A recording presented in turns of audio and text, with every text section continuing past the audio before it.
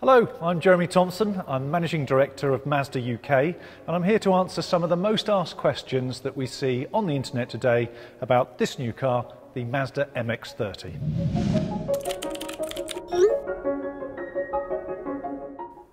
Good question. We chose a battery with sufficient capacity to meet the needs of our customers' lifestyles without the weight penalty of a large battery, which can blunt the handling and is less environmentally friendly. In fact, we know from looking at the digital service records of current Mazda owners that the average daily usage is around 26 miles. We call this battery choice right sizing, allowing us to develop a car that's great to drive, can be charged quickly, we can keep the price competitive, and you are only charging for your daily needs, so it's also very efficient. So many long-range cars pay a weight penalty, and a lot of the energy in the battery is used to simply move the battery around, so it's less efficient and the drive experience is not as fun.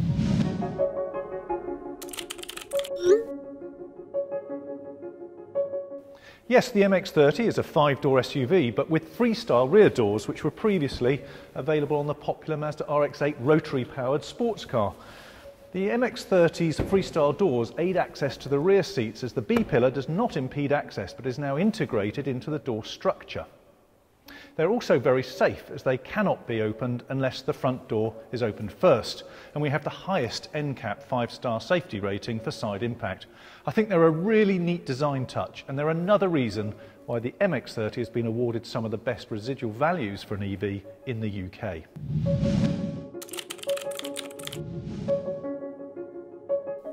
The MX-30 only requires one fixed gear, meaning, just like an automatic car, it's very easy to drive. The Mazda MX-30 has been specifically designed so that it feels as natural as driving a car with an internal combustion engine. It's even got a subtle engine noise.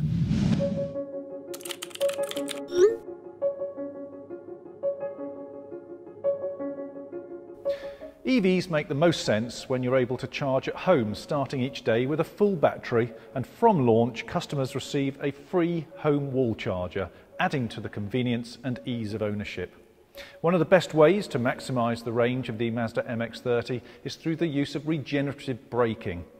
This is a system that is fitted to every electric and hybrid electric car to harvest excess energy that's produced when the driver applies the brakes or coasts with the foot off the accelerator. Rather than energy being lost, as it is in a conventional internal combustion engine car, this energy is redirected to the battery, generating free miles which can extend the driving range.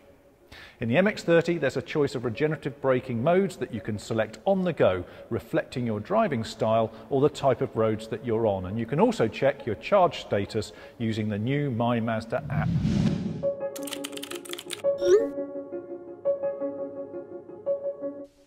Cork is one of the original renewable materials. It doesn't require trees to be cut down, and every time a cork tree is harvested, it absorbs carbon dioxide as it regenerates. But in the case of cork in the MX-30, this is offcuts from bottle cork production, so no trees were harmed in the production of the cork inserts. It's tough too. The specially designed coating accentuates the natural characteristics of the cork, while ensuring the quality and the durability you'd expect from a Mazda. It's even tested to the same high standards as any other material used in our interiors.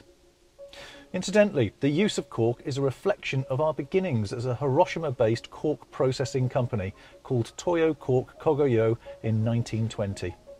That's it for now, until we receive more questions about this exciting new introduction to the Mazda range.